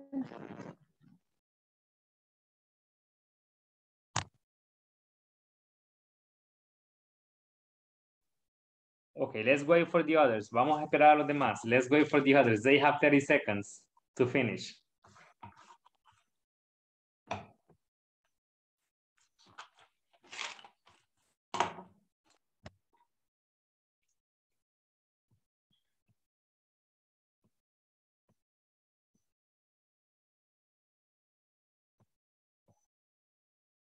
So, was it easy or difficult? ¿Tuvo difícil o fácil? Was it easy or difficult? Easy, right? Easy. Yeah, it was easy. Okay. Easy. Easy. Piece of cake. En equipo. Yeah, a piece of cake. Pan comido, ¿verdad? A piece of cake. In English, you say... A piece of cake. Yeah, in English, in order to say pan comido, you say a piece of cake. Un pedazo de pastel, a piece of cake. But in Spanish, it's pan comido, right? Not un pedazo de pastel, okay? So you can say, piece of cake, pan comido. Yeah, a piece of cake. We have idioms in English. In English, we have many idioms. En inglés existen muchas frases idiomáticas que no tienen traducción literal, okay? Many phrases, muchas frases, many phrases. Teacher, entre ellas, Merry Christmas. Yeah. Merry Christmas. But Merry is happy. It applies, right? Mm-hmm. Merry Christmas. Yeah. Pero eso, ¿qué significa? Feliz Navidad. ¿Qué significa lo que se dice en Navidad? Yeah, Merry Christmas, Feliz Navidad. Pero al traducirlo, yeah, pero traduciéndolo literalmente. Feliz, Merry is feliz, actually, Merry. Merry, en este caso, sí tiene sentido literal. It has a literal sense, all right? Pero hay muchas frases que no lo tienen, como a piece of cake. O por ejemplo, or for example, yo sé que ya me metí en otra cosa, pero estas cosas son importantes a veces. Or for example, when you want to say, there is a common phrase in Spanish. Cuando quieren decir que el hijo salió igual que el papá o la mamá. ¿Cuál es el refrán que usan? La propia ceja, dice. Tal palo, tal palo, tal astilla, dice. Tal palo, tal astilla. In English, it would be difficult to say it. In English, you say like father, like son. Like, como like de gustar, like. father, like son. A tal palo, tal astilla, ok. Like father, like son. Ok. Entonces, estas son frases idiomáticas que se usan en inglés, pero no se traducen literalmente, ok. Y hay muchas así de estas frases. There are many phrases, okay? Okay. Now, forget about that and let's continue with the class, all right? Good. Just let me give you the pronunciation of the vocabulary, okay? So this is banks, all right? The pronunciation, banks, soft drinks, guided tours, cardboard boxes, buildings, buildings, mobile phones, okay, mobile phones, medicine, car components. You say components, no dicen components, okay, it's components, car components, all right? Hair salon services, and clothes, all right? Now let's see the industry. Veamos la pronunciación de las industrias. The beauty and personal care industry. The beauty and personal care industry. The construction industry. The construction industry. Textile. The textile industry. The textile industry. The telecommunications industry. The finance. Aquí decimos finance. You say finance. The finance industry. Finance. The automotive industry. Automotive. The automotive industry. The packaging industry. The packaging industry. The beverage industry. The beverage industry. The tourism industry. The tourism industry. And the pharmaceutical industry. You say pharmaceutical. The pharmaceutical industry. All right. Yeah. So this is just for you to know the pronunciation. Solo es para que más o menos sepan la pronunciación, okay? Of the vocabulary. Very good. Now, let me show you the answers and you compare. Les voy a mostrar las respuestas y ustedes comparan and you compare. Okay? Here I have the answers. So, let's see. Veamos. Let's see. For the beauty and personal care industry, the beauty and personal care industry is number 9, hair salon services. Okay, hair salon services. Number 5, the construction industry. Para the construction industry, the answer is buildings, okay? So buildings, the construction industry, okay? Letter C, the textile industry. Sería la número 10, clothes. Clothes, the textile industry, letter C, all right? Siguiente, the telecommunications industry. The telecommunications industry. It's mobile phones. So mobile phones is letter D, la letra D para mobile phones. The finance industry, que es la que ya estaba hecha. Okay, banks, the finance industry, okay? Let's see, car components, la número 8. Car components sería the automotive industry, all right? The automotive industry. The packaging industry sería la number 4. Cardboard boxes, the packaging industry, all right? The beverage industry, soft drinks. Soft drinks, the beverage industry. The tourism industry sería number 3, guided tours.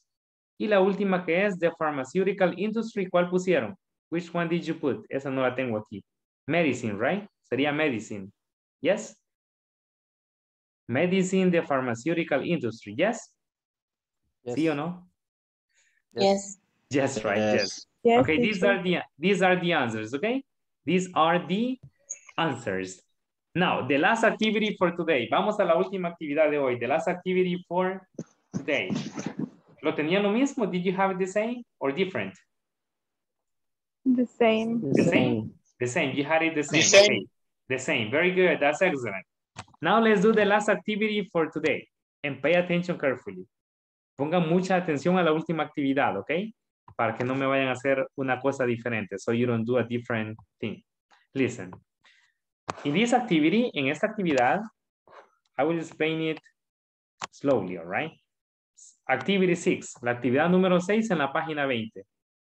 Listen. ¿Qué van a hacer? So you will write a sentence to describe the expertise and the industrial classification of the businesses below, all right? Y tenemos un ejemplo. First, primero vamos a escribir at. Y luego el nombre de la compañía. At refresh and leave, right? At refresh and leave, we, nosotros, y luego este verbo lo van a cambiar dependiendo de la compañía. ¿Ok? And then, next, ok, lo siguiente que van a hacer es, ok, van a escribir en qué industria se desenvuelven, ok? So we are in the, y la industria, all right? So check number 1, revisemos la número 1. Dice, it says, at refresh and leave, we distribute soft drinks. Si fuera otra compañía, el verbo sería otro, ¿verdad? De acuerdo a lo que hace la compañía, according to what the company does. En el caso de ellos, at refresh and leave, they distribute soft drinks. Distribuyen bebidas suaves. We are in the beverage industry. Aquí van a cambiar en qué industria pertenece el siguiente ejemplo. ¿Ok? ¿Ya? For example, imagínense, les voy a dar un ejemplo de los de arriba para no repetir los que ya tienen acá. ¿Ok? Imagínense que yo quiero hablar de... Ok, hold on a second. De una venta de ropa. Podría ser... Let me see... Oh, voy a hablar de Hair Salon Services, ¿ok? Hair Salon Services. Hay una academia acá que se llama Academia Annie Academy, all right? So I say, at Annie Academy, we make haircuts. We make haircuts. Hacemos, ¿qué? Cortes de cabello. We make haircuts. We are in the, ¿en qué industria están? We are in the beauty and care industry. In the beauty and care industry, ok, sería el ejemplo. Le doy otro. Guided tours. No les quiero repetir los que ya tienen, ok. O mobile phones is better. Mobile phones, all right.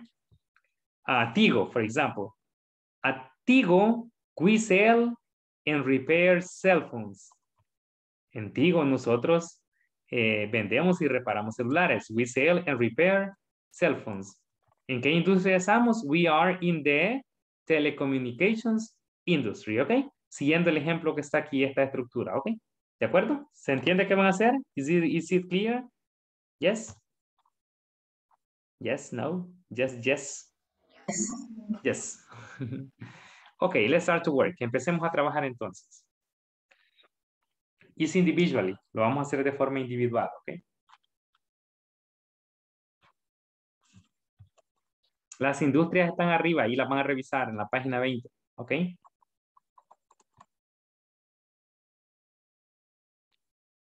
Fix and care sería un... ¿Qué sería un fix and care? Medicine. Medicine. ¿O sería como un hair salon? Como un garden. Como un garden. Okay. Como un garden. Fix and Ajá, care. un jardín. Arreglar y cuidar. No, pero ¿en qué creen que están enfocados ustedes? Una floristería. Un salón. No, un salón, creo que sería un salón de belleza. Un salón de belleza. Es limpieza, ajá. Ajá, o podría ser también. Limpio. Ajá, fix and care, that's right. Ajá, o podría incluso, tendría sentido también para algo de carros, ¿ok? De reparación de carros, pero sería más de belleza, ¿ok? It's about beauty. So, ¿cómo les quedaría el ejemplo? At, que siempre va, at. Fix and care, we, ¿qué hacen en fix and care? No me digan, por favor, don't tell me, please. Lo que hacen, ¿verdad? Sleeping. You sleep, no.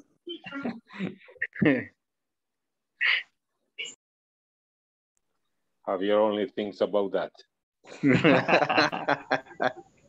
Only you sleeping in your work. I think he hibernates.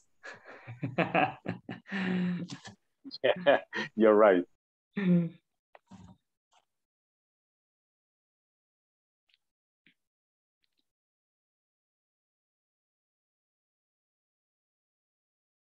Dejemos entonces, fix and hair sería acerca de belleza, ¿ok? Un salón, un hair salon, all right? Para que todos tengamos algo similar, so everybody has something similar. Enjoy and travel está claro, ¿verdad? Que es como turismo, ok, es tourism. En business bank is clear too. En el Sun Resort también, ¿verdad? Como hoteles, ok, like hotels.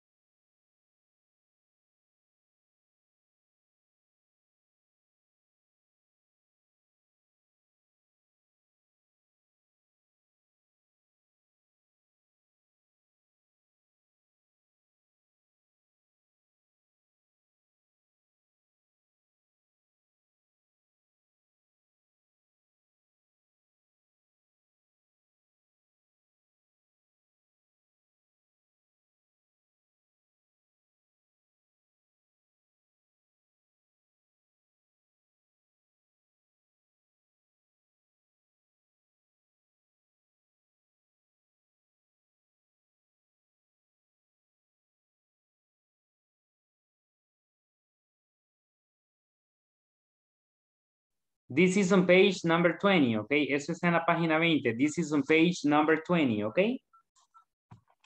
Voy a cerrar, voy a dejar de compartir pantalla para pasarles asistencia mientras están trabajando, ¿ok? Page number 20, página número 20, page number 20. Okay, let me pass the attendance. Aida? Present. Claudia?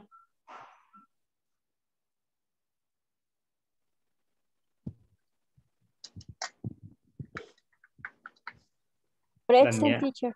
Okay, excellent. Daniel? Present. Doris? Present. Elenilson? Present, teacher. Okay. Elsie?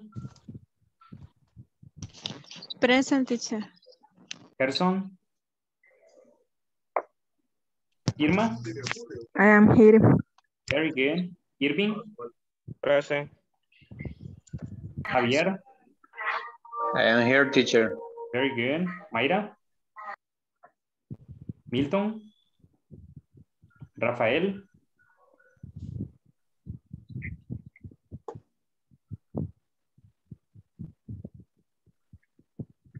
Present, teacher. Okay, Santos? Present, teacher. Sara? Present, teacher. Nice. Ulises? Present, teacher. Walter? Present. Wendy? I am here, teacher. Very good. Jessica? And teacher. Okay. Hazel? Present, teacher. Mauricio? Present, teacher. Very good. Majo? Present, teacher. And Carla?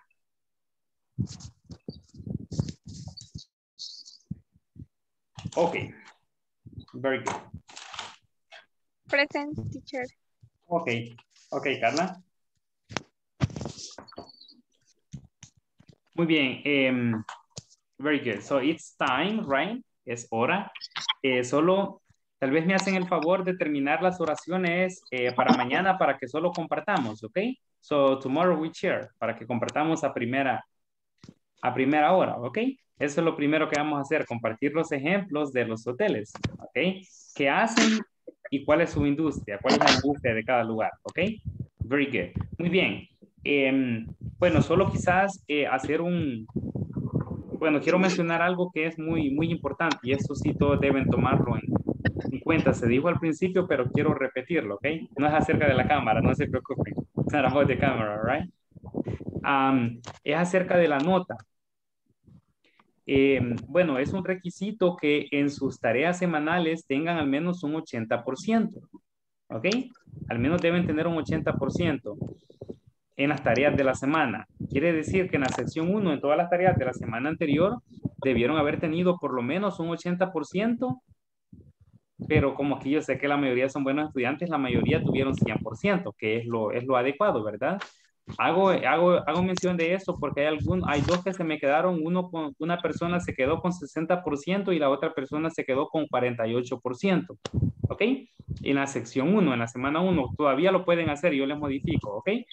Así que ahorita que están casi todos, pedir de favor de que para las secciones de la semana no traten de sacar más del 80% o más del 80%, ¿ok? Porque si no eso les va a afectar al final y si tienen menos de 80% al final, les va a bajar la nota y por esa razón van a dejar el módulo, ¿ok? Ese es un requisito importante, ¿de acuerdo? Yes, para todos, ¿verdad? Para todos. Algunos también se quedaron raspaditos con 80. La idea es no quedarse raspaditos, sino llegar al 100 en todas las secciones, ¿ok? No sean conformistas, más que todo en esa parte de los números, ¿verdad? Así que ya saben que para esta semana vayan trabajando con tiempo para que el día viernes no se les acumule todo el trabajo. Vieron varios que se les acumuló y a última hora lo estaban haciendo durante la clase, que tampoco es lo adecuado, ¿verdad? Porque si lo están haciendo durante la clase, lo que pasa es que no están enfocados en la clase por estar completando las tareas el viernes a última hora, ¿ok? Así que lo recomendable es que vayan durante la semana, vayan trabajando para que no estén ocupando ese tiempo de la clase el día viernes para completar las tareas de la semana, ¿verdad? No sé si tienen alguna consulta al respecto y siempre tratar de sacar el 80%, ¿ok? Majo, no sé si tiene alguna pregunta. Veo que tiene encendido el micrófono, ¿no? No. Ya lo voy a ok. apagar. Sí, No había a veces apagado. les pregunto porque a veces yo siento que algunos encienden el micrófono porque tienen alguna pregunta, ¿ok? Bueno, aparte de eso, para esta semana recuerden que tienen la sección 2 y el examen medio. Son dos cosas para esta semana, ¿ok? Sección 2 y el examen medio, que terminarlo siempre el viernes antes de la sesión para que yo fácilmente pueda ingresar datos, pueda ingresar notas. ¿Ok? ¿De acuerdo? Yes. De acuerdo, teacher. Okay, Yes. thank you very much. Thank you very much. Okay, everybody, then solo quien se me queda, vamos a ver, let me see. Elsie, right? Only Elsie stays, okay? The rest you can go. Thank you for connecting today. Good night. Take care. Good night. Good Okay, night. bye-bye. Good night. Bye-bye. Bye-bye. See you tomorrow. See you tomorrow. Bye-bye. Bañate, Rafa, bañate, Good Rafa. night, teacher. Bye-bye. Good night.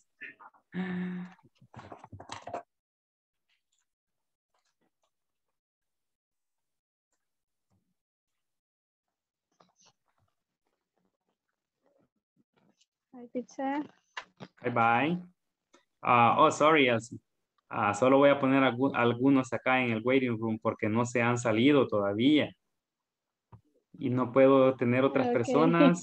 No puedo tener Continuar otras la personas. Ajá. Sí, no, el detalle es que no puedo tener otras personas mientras está la sesión 1 a 1. Por eso los pongo en espera. Ok, ya se fueron todos. Creo que escucharon que los tengo que poner en espera. Ok, anyways. Ok, así adelante. Este espacio Agradable la es... clase. Lo dije casi algo a propósito. Muy bien, el siguiente espacio es para usted. Es en caso que tenga dudas acerca de la clase, en caso de que tenga algún tema en específico del cual quiere usted saber en inglés o algo que no haya comprendido, pronunciación, algo que usted quiera saber, no sé. Así que adelante, este espacio es para usted. Pues en general entiendo, le comprendo bastante su manera de enseñar y siento que lo estoy asimilando bastante las clases. Solamente como el viernes no estuve en la clase, no pude estar, no me pude conectar, entonces ahora este día estuve escuchando la clase, solo que no lo terminé de escuchar todo el video. Y vi que habían hecho, por ejemplo, el crucigrama.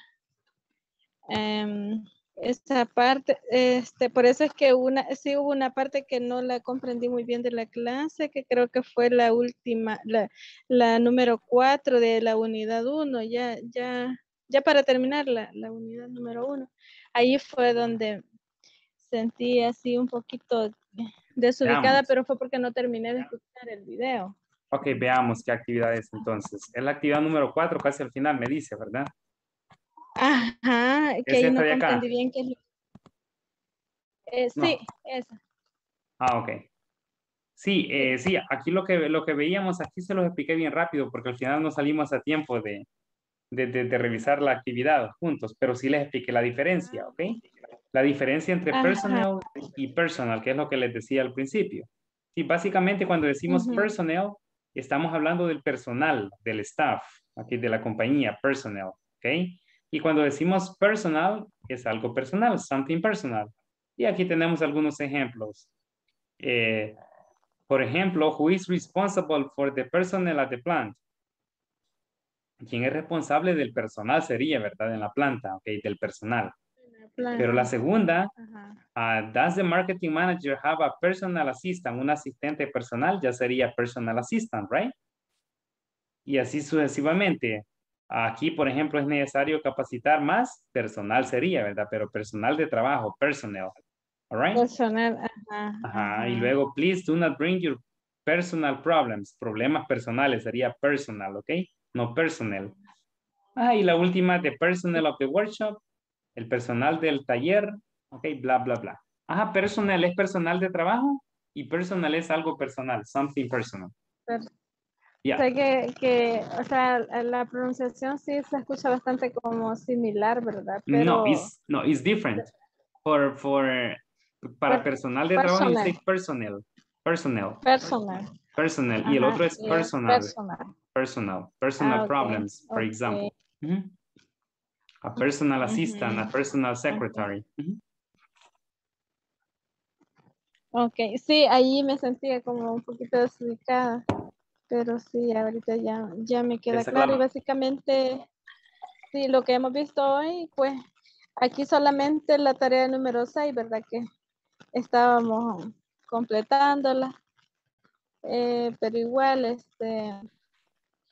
nos dijo que la trabajáramos después, ¿verdad? Pero sí he comprendido que de acuerdo al nombre, este es como el nombre de la compañía. Lo Sí, que aparece acá. Sí, es que primero va el at. Luego el nombre de la compañía que aparece ahí, vaya, por ejemplo, let me see. Déjeme explicarle más en detalle. Vaya, por ejemplo, acá. En la primera, primero aparece el nombre de la compañía, pero dice antes, que significa en. Este significa en, ¿ok? Refresh and leave, ok. que es el nombre de la compañía que está ahí a la par. ¿Qué hacen ellos? ¿O qué hacemos nosotros? Por ejemplo, imagínense que son de la compañía. Esto siempre va. We y el siempre va. Lo que va a cambiar es el nombre de la compañía y el verbo. Aquí tiene distribute, pero obviamente no es el mismo verbo para todas las compañías porque son cosas diferentes las que hacen, ¿ok? Pero en este caso, at refresh and leave, we distribute. ¿Qué distribuyen? Soft drinks, bebidas suaves. Esto va a cambiar obviamente, ¿verdad? Porque en Fix and Care hacen cosas diferentes, ¿ok? Ajá. El producto o el servicio es diferente, ¿ok? Y luego al final, ¿en qué O sea industria? O sea que el at sí es ley que siempre va a ir. Y el we, Antes acá. del nombre del... Ajá. El at y el we. Y el we are in the, en la segunda oración también va a ir. We are in the, ¿en qué industria están? Depende de la compañía, ¿ok? Esto siempre va a ir. We are in the y luego el nombre de la industria en la que están. Vaya, por ejemplo, en Fix and Care, voy a dar un ejemplo, ¿ok? Podría decir at, primero, at Fix and Care, we, ¿qué hacen en Fix and Care? At Fix and Care, Como we cuidado. ofrecemos cuidados de la piel, por ejemplo, ¿ok? O no sé, cuidados del cabello, ¿ok? So, at Fix and Care, we offer, sería ofrecemos, we offer hair care services, hair care services, servicios de cuidado de la piel, de cuidado del cabello, perdón, hair care services. We offer, ya no sería we distribute, sería we offer, porque depende de la compañía, cambia el verbo. We offer hair care services. Ajá. Ofrecen otro servicio o otro producto. ¿En qué industria están? Vamos a decir we are in the, y van a ver las industrias arriba. ¿En qué industria sería? In the beauty and personal En este caso care sería the industry. beauty and personal care industry. Exactly, Sí. exactamente. Ajá, igual a business bank. Exactamente. Ajá, at business Enjoy bank, and travel. we, ajá, enjoy and travel es como turismo. De turismo, ¿verdad? Ajá, Correctamente. okay. Industria, business bank sería esa de la industria. Finance. ¿Sería en qué industria? Ajá, the finance industry, creo que aparecía. Finance industry, sí. Pero ¿qué es lo que ofrecen? Primero va el servicio que ofrecen, ¿verdad? Ofrecemos créditos, por ejemplo. Ajá. O proveemos créditos personales. Y de ahí, pues ya en la segunda parte ya poner La we industria. are in the... Ajá, en la industria que están. Por ejemplo, en esa de bank, entonces sería we are in the finance industry. Industry al final, exactamente.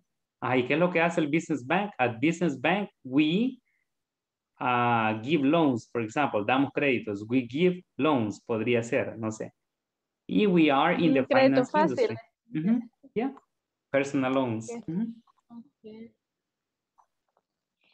Muy bien, teacher. Sí, Okay. ya me queda claro todavía. Ok, excelente. Eso es lo bueno, que quede claro para que no les cueste y no haya confusión. So there's no confusion.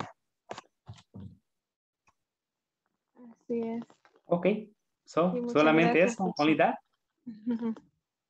Solamente eso, only that. Sí, por el momento. Okay. Sí, por el momento sí, porque igual ahí ya me puse al día también en la plataforma porque me faltaba una tarea. Ok, excelente. La completé. Ok, perfect. Ahí vamos a revisar entonces. We'll check. Sí, gracias, teacher. Ok, thank you for connecting, Elsie. Gracias por conectarse a la sesión. Gracias a usted. Ok, thank you. Buenas noches. Good night. Take care and see you tomorrow. Good night. Good night. See you tomorrow. See you tomorrow. Good night. Bye-bye. Good night. Okay.